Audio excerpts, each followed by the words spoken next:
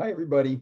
I'm Al Hewer. I am Terry's partner in A&T Lectures. I want to welcome you today. I'm also a professor at Rutgers School of Health Professions. I co-edit Egan's Fundamentals of Respiratory Care textbook, as well as a couple of others. I'm also a lead respiratory therapist at a major medical center in northern New Jersey. I'm a busy guy, just like probably a lot of you, very, very, very busy. But really want to welcome you to today's session. This particular one is on pulmonary infectious diseases.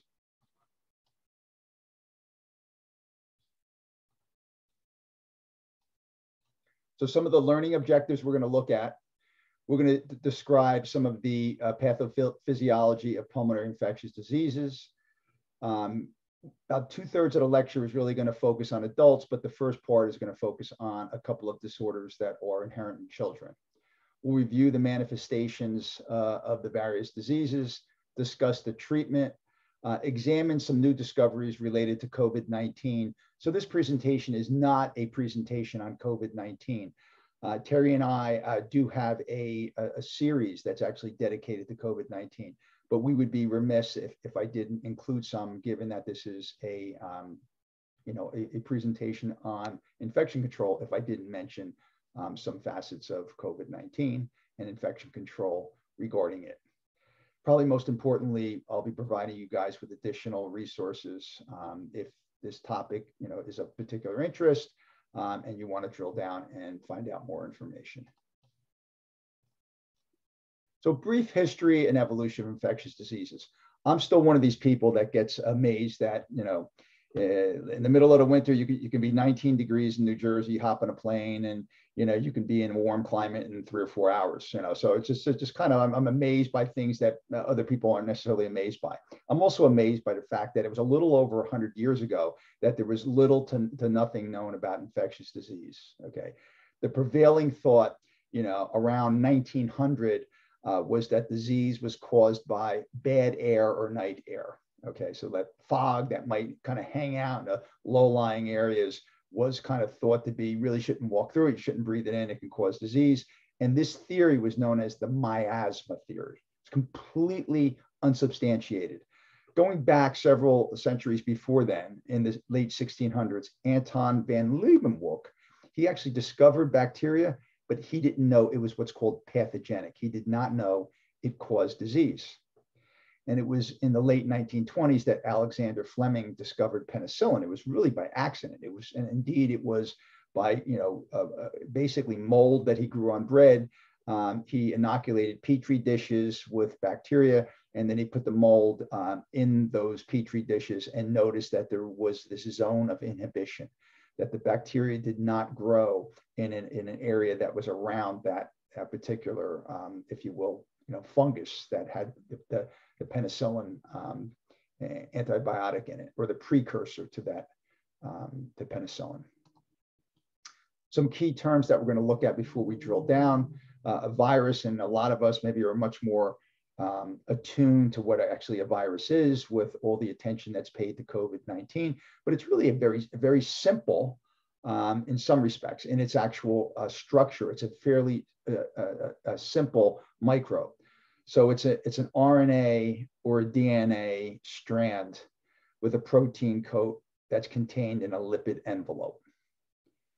Bacteria, on the other hand, are cells that can independently multiply. So viruses, as we know, or we probably know, they need a host. So they're, if you will, they're obligate parasites. They need a host. They need a living host. Bacteria, on the other hand, can independently multiply. They do not necessarily need a host.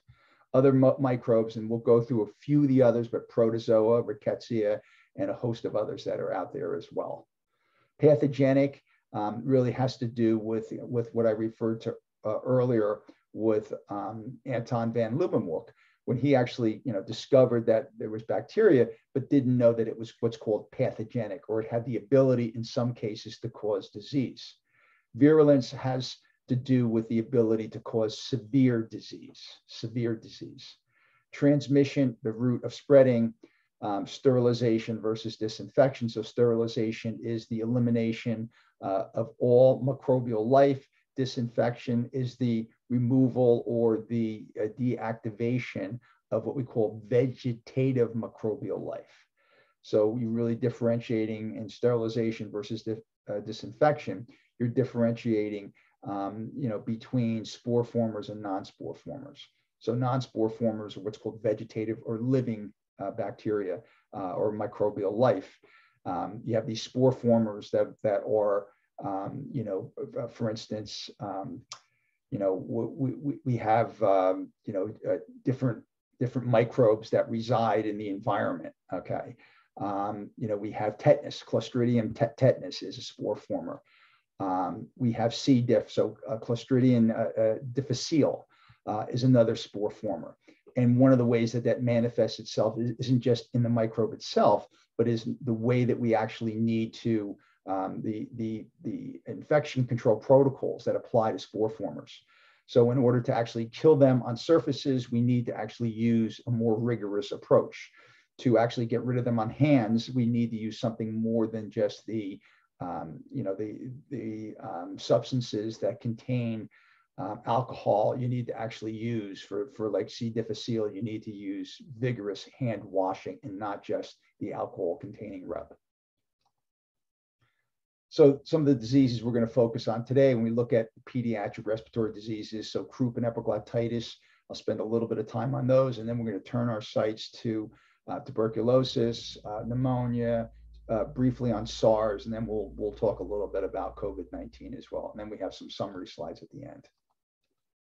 So croup, the etiology, so really kind of to our etiology, we're talking about the root cause. It's viral. And the most common viruses that are implicated are parainfluenza, influenza, respiratory syncytial virus, or RSV, and adenovirus. It's actually adenoviruses are a family of viruses. Relative to epiglottitis, croup has a more gradual onset. It also tends to affect children of a younger age, so 6 months to about 3 years of age. A little bit on the croup pathophysiology, so swelling and inflammation of subglottic structures, the larynx, the trachea, and the larger bronchus. However, it can also affect mid-sized and smaller airways as well. Croup has, as we said, a slower onset, tends to be less severe than epiglottitis, so more like a cold. It can result in brassy or barking cough, hoarseness. Audible stridor is a bit redundant in that most stridor you can hear without a stethoscope. In the next slide, I'll show you an example of what you might see in a neck x-ray with a patient who has a moderate to severe case of croup. And it's the classic sign, again, you'd find it in maybe about 70 or 75% of the cases, what's known as the steeple sign. And I'll talk more about that in the next slide. However, croup can be severe. And if it is severe, it could be accompanied by tachycardia and tachypnea, retractions, a decrease in blood oxygen, and an ABG, concomitantly an ABG, which reveals hypoxemia and respiratory acidosis. Steeple sign is here. The arrow kind of points to it. So what you're seeing here, kind of that you're seeing the trachea. So this kind of darkness that tends to narrow. You're actually, it's again a finding that you would see in approximately 3/4 of the cases. And it's really owing not to the airway itself, but to the swelling of the tissues around the airway that result in this narrowing. It doesn't come quite to a pencil point, but it looks like a steeple sign or a pencil point. The treatment is, it depends on the severity, if you will. Again, if it's a mild case, it can be just a lot of supportive therapy, monitoring the patient. Typically, you'd find that a fair amount of these patients might be briefly hospitalized. In some cases, if it's a mild case, they may actually just present to the ED and go home with, let's say, bronchodilators, close monitoring, antipyretics, things along those lines. So cool mist with oxygen via face tint or face mask, reassurance. So the parents are obviously involved, not just broadly speaking, but if the kid does present to the emergency room and is eventually admitted, the parents are very involved in that plan of care. Perhaps the kid hasn't slept in days. They may be very difficult to even administer, whether it be racemic epinephrine or bronchodilators can be, they could just be very irritable. and they're enlisting the parents' help can be very useful. If racemic epinephrine is indicated, again, you can use a half dose. So the strength of racemic is always, inhaled version is always 2.25%. However, the actual volume would be, a quarter of an ml or 0.25 mLs that you'd, of course, dilute in normal saline. But just a kind of a guideline or a cutoff would be if the child is more than 6 years old, you tend to use a normal dose, and the normal dose is in fact a half an ml of the 2.25 that you'd of course dilute. And there's certain cases where if the child is less than 6 years old, they'll just give them the full dose as well and just monitor them very carefully. Systemic steroids can offer some advantage at a varying dose that's actually, again, based on ideal or predicted body weight. Intubation is not that common, but mainly if it's a severe case and the patient is exhibiting signs and symptoms of respiratory failure, whether they be these, subjective signs that you could see, the muscle fatigue, really, retractions and things along those lines, or they can be objective measurements such as ABG results and others that you can actually see. So now we're switching over to epiglottitis, and part of the reason why I've chosen these two, it's, I'm still a respiratory educator, and I am a co-owner and co-sponsor a NBRC. And for you nurses, the NBRC is National Board of Respiratory Care. They actually, they create and administer the credentialing exams. Okay, and I know for a fact that the folks that write those exams, even if it's not the neonatal pediatric specialty exam, the NPS exam, they really do like to test the knowledge and the ability of the respiratory therapist to be the graduate from an accredited respiratory program, for them to help distinguish between diseases like croup and epiglottitis. They're not the only two diseases they want, these individuals to be able to distinguish between or amongst, but clearly it's a theme that's emphasized. So I was kind of a little bit, perhaps a little bit pejorative in selecting these two. But in any case, it also plays to critical thinking skills, which obviously we need, not just to pass the exams, we need at the bedside to be better clinicians. And you could argue that, to be the best person you can in life, critical thinking skills to be able to manage your life and your finances and things like your relationships are important as well. So coming back to the topic at hand here, being able to use critical thinking skills to distinguish between epiglottitis and croup is also important. So hence I've selected them for this focus. So epiglottitis, unlike croup, is a bacterial infection. Most common microorganisms are staph aureus or aureus, however you choose to say it. Group A, B, streptococci, and strep pneumoniae. Other causes, again, if it's someone who's, let's say 25 or 45 or 65 years old, some of the other causes can be thermal injury, caustic injection, or ingestion, or radiation exposure, whether it be inadvertent or deliberate to treat diseases like malignancies. Pathophysiology, so supraglottic swelling. And in the x-ray I'll show you shortly, you'll gain a further appreciation for that. The epiglottis turns bright cherry red, it's swollen, inflammation can lead to airway narrowing and dysphagia, so the inability to swallow. If severe, the airway can become completely obstructed.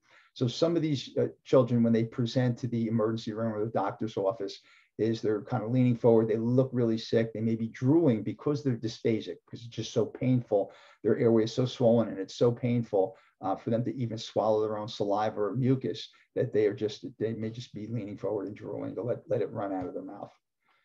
The clinical manifestations, patient appears acutely ill and more ill than they would with croup. If you took 100 patients that have epiglottitis, 100 patients that have croup, the epiglottitis group would tend to appear sicker. More rapid onset than what you find with croup. Affects mainly children 1 to 5 years old. So it's not old, but older than croup age group. Drooling, sore throat, as I mentioned, dysphagia, stridor, hoarseness with diminished breath sounds over, could be broadly presented over a lot of lung regions. A high fever, and the lateral neck x-ray, again, you'll find it many, though not all the cases, a balloon-shaped epiglottis, and it's known as the thumb sign. And you can kind of see here. So here, it's not the patency, it's not the darkness, okay? or the radiolucent, which is the darkness. What the thumb sign here, so with croup, the steeple sign was radiolucent. Okay, it was the patency, it was the opening. The thumb sign is radio opaque. It's not literally white, but it's white or gray. Okay, so this is the actual tissue. This is the opening. This is the tissue, the epiglottis that's swollen. Okay, swollen to approximate the shape of a thumb, and hence it's you can actually see it in an X-ray reflected as a partial obstruction of that upper airway owing to a very swollen epiglottis. The treatment, minimal patient stimulation, meaning, unnecessary stimulation, keep that to a minimum, because you may, whatever patency you have in the airway, if the kid gets very excited, you may lose that. Cool mist aerosol with supplemental oxygen would offer some advantage. Antibiotics, because it's bacterial. Fluids, if the kid can swallow. For some reason, it's not fully understood. Steroids tend to not offer a significant clinical advantage in these patients. If there's a severe obstruction, intubation should not be attempted in the ER unless there's no other alternative. The idea is, the patient hopefully has some patency. You'd know it if they weren't, because they'd be cyanotic, and they'd be in absolute, severe distress and perhaps in a code blue. But the idea is, if a learner or a less experienced clinician attempts to intubate and stimulates that airway in the wrong way, it could cause a laryngospasm, and now you have no patency at all. So ideally, the patient should be intubated in the OR, as a trach may be necessary, and the patient may need a rapid sequence intubation involving paralytics and sedation, obviously. So now let's turn our sights. Looking at we're fine with time. Turn our sights to some of the adult pulmonary diseases. Tuberculosis. So it's a family. It's the Mycobacterium family. So the different strains of tuberculosis. It's spread mainly by airborne transmission of droplet nuclei. So it can be droplets. Okay. It can be droplet nuclei, and all a droplet nuclei is droplets. So aerosol droplets do not form arbitrarily in the environment. Okay, they form around a little nuclei, a little piece of dust, strand of dust. Okay, and when the moisture in the droplet evaporates, you still have this nuclei. I'm going to call it a piece of dust. It's not literally a piece of dust, but a piece of dust that is able to remain airborne. So it's smaller, it's able to remain airborne. And the bad part is that the bacilli, the bacteria, it's small, but it's large enough where the bacilli can take a ride on it, okay? And it also travels, again, as I said, it travels further. So again, when people say, what's the safe zone? So 6 feet is safer than 3. 9 feet is safer than 6, etc. There's studies that say that droplet nuclei can travel, 12 feet, in some cases more. That's the bad news. The good news is that distance matters in terms also of dose. So the further you are away from the source of the droplets or the droplet nuclei, the less of a dose you're going to get, if any at all. Okay, and dose is one of the, if you will, factors that will determine, number one, do you get sick? And number two, how sick you get. So I'm going to jump ahead here and say, with COVID, there's so many variables, and we're still discovering a lot of why a relatively small percentage of people get so profoundly ill, and some unfortunately die. One of those factors they strongly postulate is related to the dose that you've gotten. Okay. I could say more, but again, this isn't a COVID-19 lecture, but just in relation to the spread of different diseases, including tuberculosis, that you have this notion of droplets and droplet nuclei. The droplet or droplet nuclei settle into the lungs and can start the infection. I say can start the infection. They probably will replicate, okay?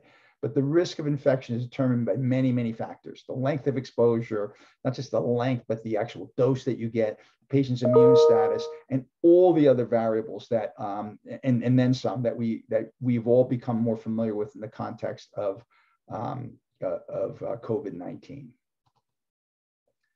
Pathophysiology of the acid-fast bacilli are inhaled, begin to multiply. They may migrate to the kidneys, brain, bones, and other sites.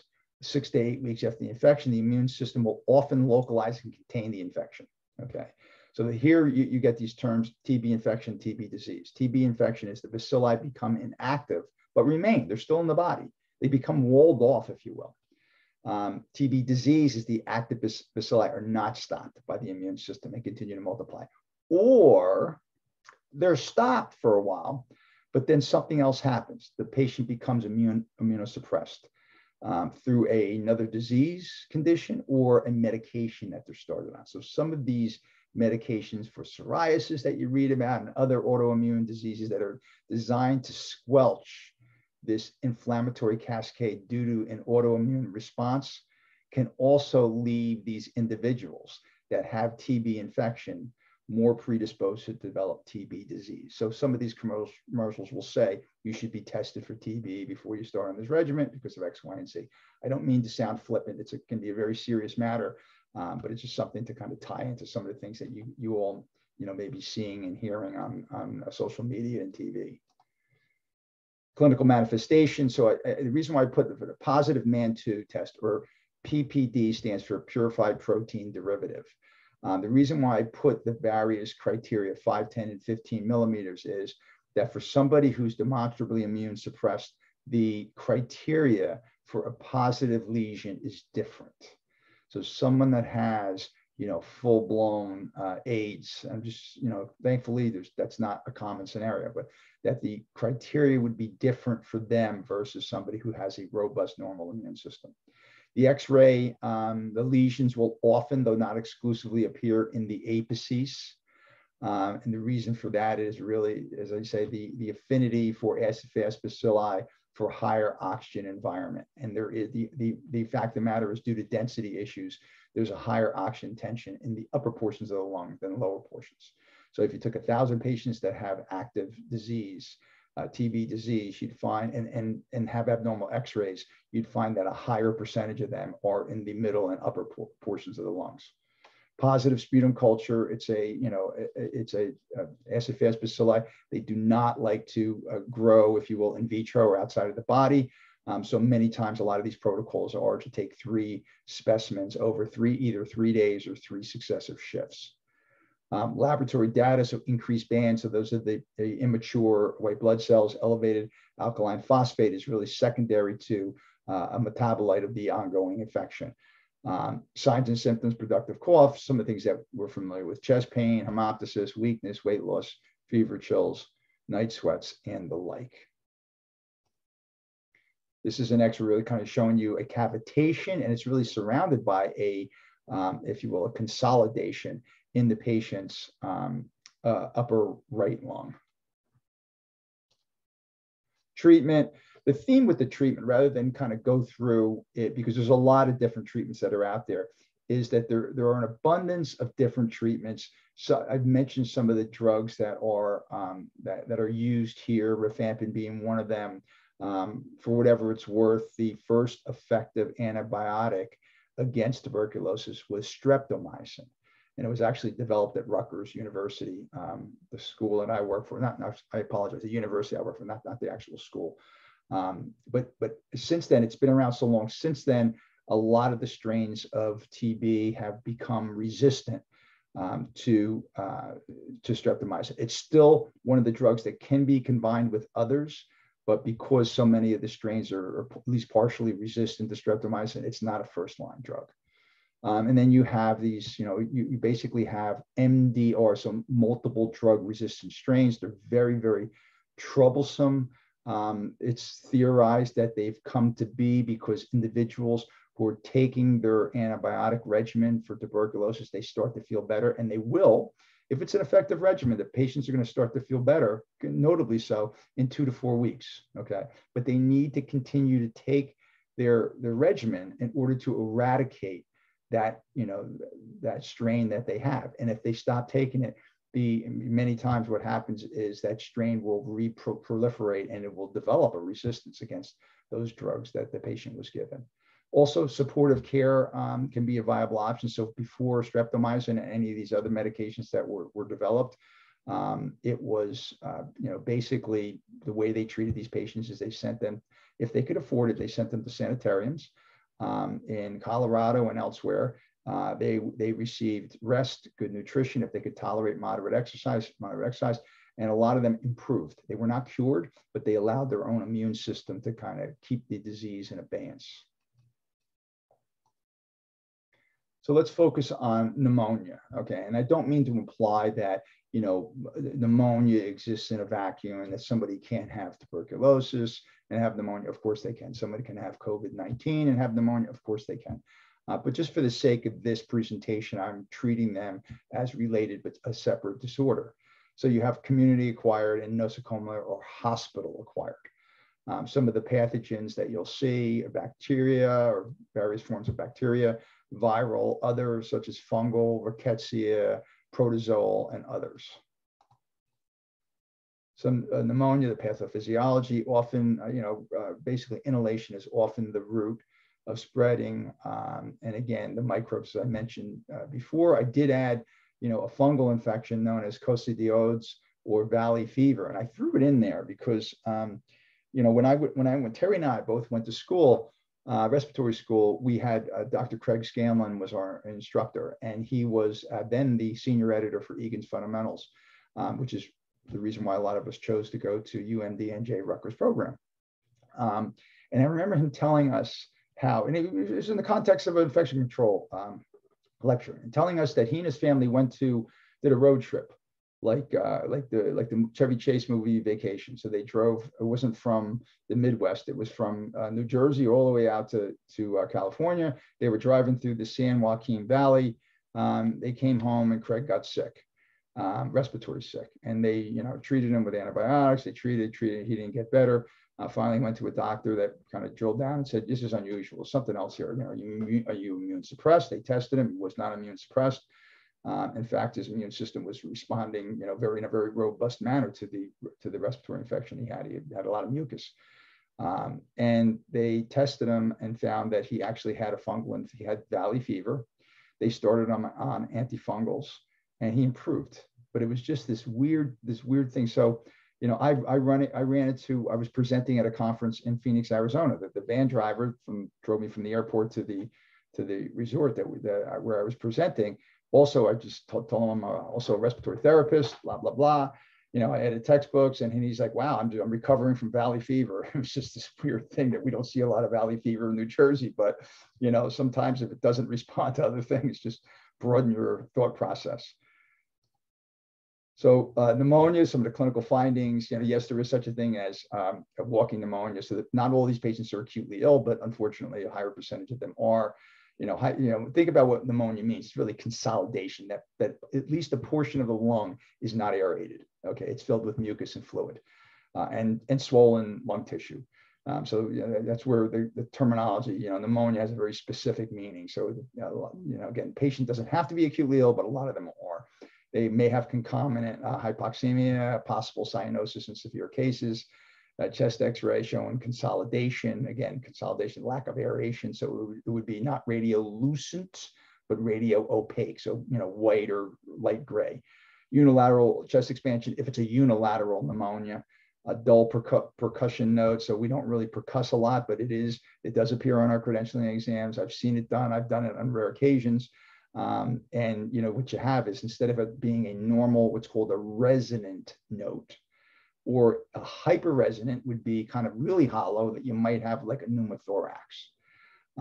Conversely, a dull note is you don't have, a lot of, if you will, air in the lungs, and it sounds more solid. So you have a dull percussion note over pneumonia, over atelectasis, over, let's say, a tumor, a large lung tumor.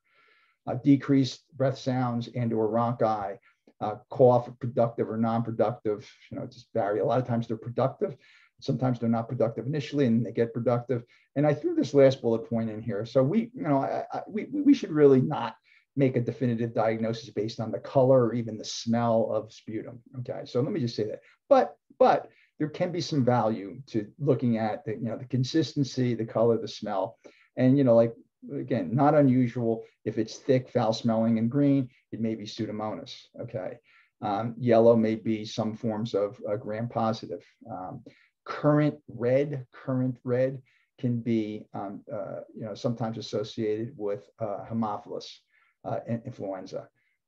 Gray, just FYI, can be Legionella. Again, not 100% definitive, but something that can give you some guidance. And in fact, not so much today, because there's a lot of Medi centers that they can do culture and sensitivity. Maybe take longer to get it back than if it's at a hospital, but a lot of these tests can absolutely be done.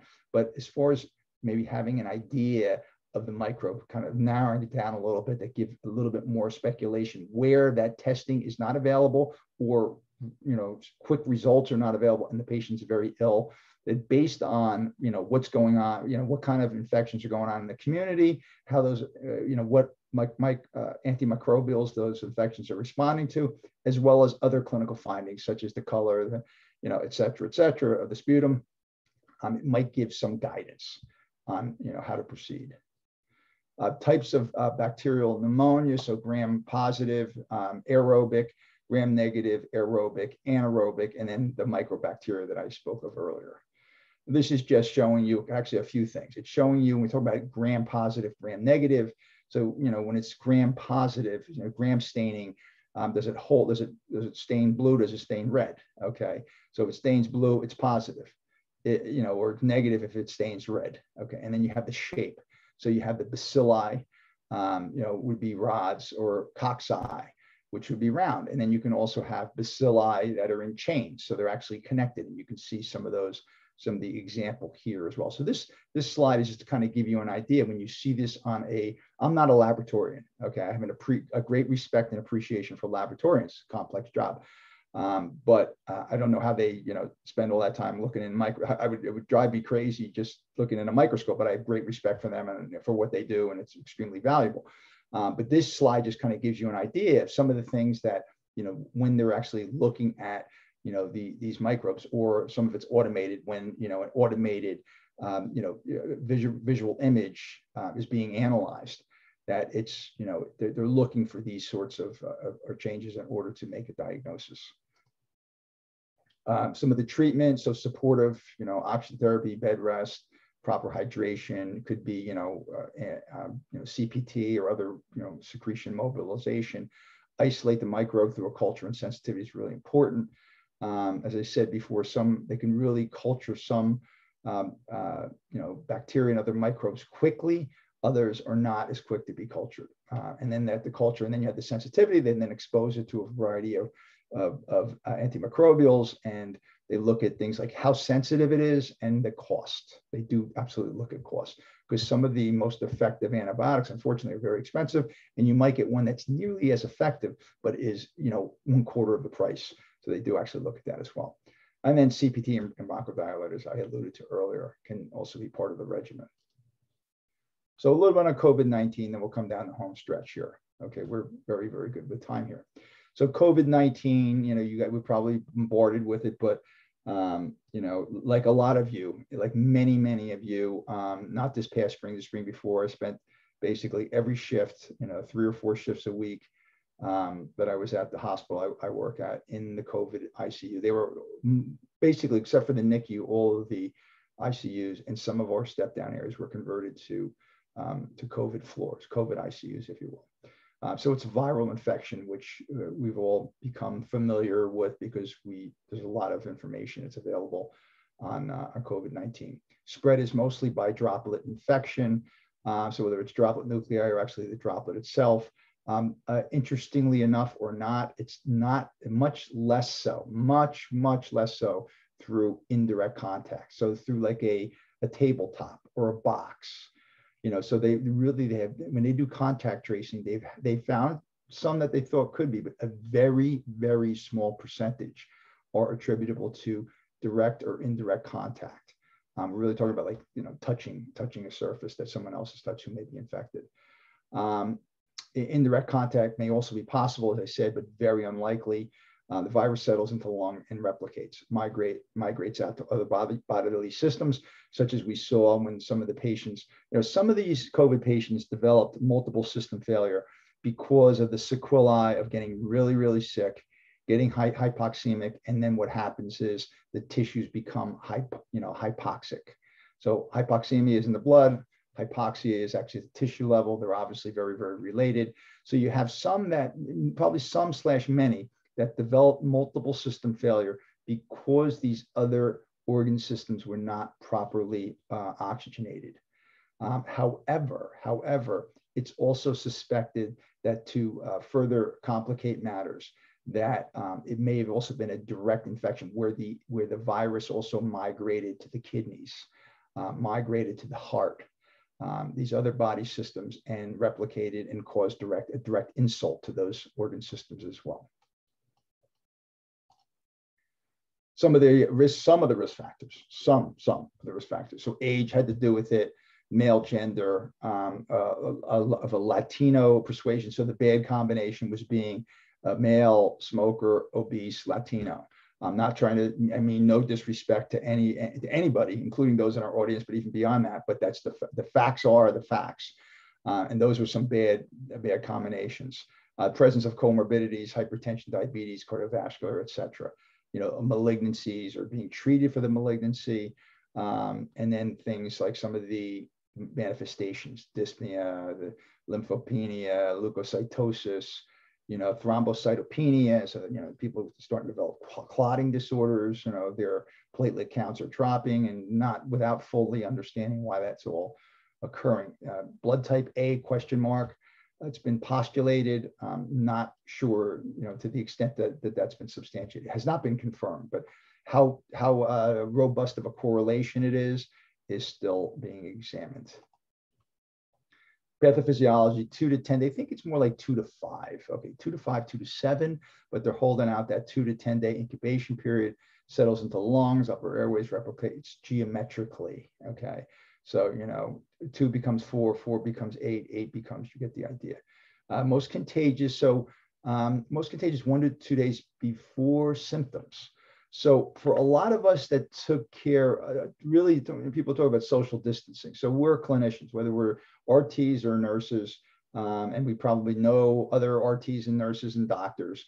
And you probably either know or yourselves were in these rooms with these sickest mechanically ventilated COVID patients, okay? And I was surprised in retrospect, but about 3 months in, I was surprised how few of us even tested positive for the antibodies. So a lot of us did not get sick, none of us, okay? But it was well less than, it was in that 5% range, okay, in our institution. Actually, our organization, because we're a multi-hospital system, okay? But, it was a fairly small percentage given that we were so close to these patients. And it's postulated, not confirmed, postulated that this, most contagious 1 to 2 days before symptoms. So let's say someone's symptomatic, but then the actual viral shedding, if this is true, that is most contagious early on, that as they're perhaps, getting sicker with the inflammatory cascade, that they're less contagious, okay? And then you have other people that went, they stayed in their house, they quarantined, they went to the store, they bought some items because they had to buy items, they come back and 3 days later, they're starting to manifest symptoms. And that's the only exposure that they've had. So you just kind of scratch your head and you say, wow, some casual contact with somebody who's highly contagious because they're asymptomatic or whatever. It's something that if you can't tell, it intrigues me very, very much. Just being, you guys were there, just being, it's not funny. It's a nervous, I'm not laughing. It's just this nervous laugh, thinking back, reflecting on one of my other presentations that I do is really on the journal I kept during the thick of things with the COVID. And, just kind of different things. And you're just so close to these patients, you're intubating or assisting with intubations, there's sputum flying, you're in a room where Papper dies, this happens, that happens, this is crazy ass stuff. And you think to yourself, well, if I didn't get exposed now, I don't know, whatever. So in any event, so let me get back on track here. So severity ranges from asymptomatic to multiple system failure and, septic shock and death. The interesting, perhaps or not, the immune system response to these helper Ts identify the virus and send WBCs, and you actually have the antibodies. Okay, so the question was, and it's still a question, that some of us have antibodies that were effective. Maybe we had other forms of, not actually COVID-19, but other coronaviral infections that caused our body to produce antibodies that gave us some concomitant protection, okay? Or, or really, did our helper T's is what get knocked down with AIDS, okay? Helper T's are the cells, the white blood cells that say, hey guys, you got to come over here, send some other white blood cells here. We got an invader here, okay? But the helper T's they also have memory. And did some individuals have protection because their helper T's were charged up from other, if you will, coronaviral infections they had that were not COVID-19, okay? Again, speculation and postulation, but it's intriguing, and we'll know more. We're learning more, we'll learn more. The cytokine storm begins, again, approximately day 5, peaks at, about 10 to 12 or 14 days, and you have all that flooding of inflammatory mediators that were really very, very troublesome, contributing to ARDS, renal failure, hepatic failure, in some cases, some cardiac issues as well.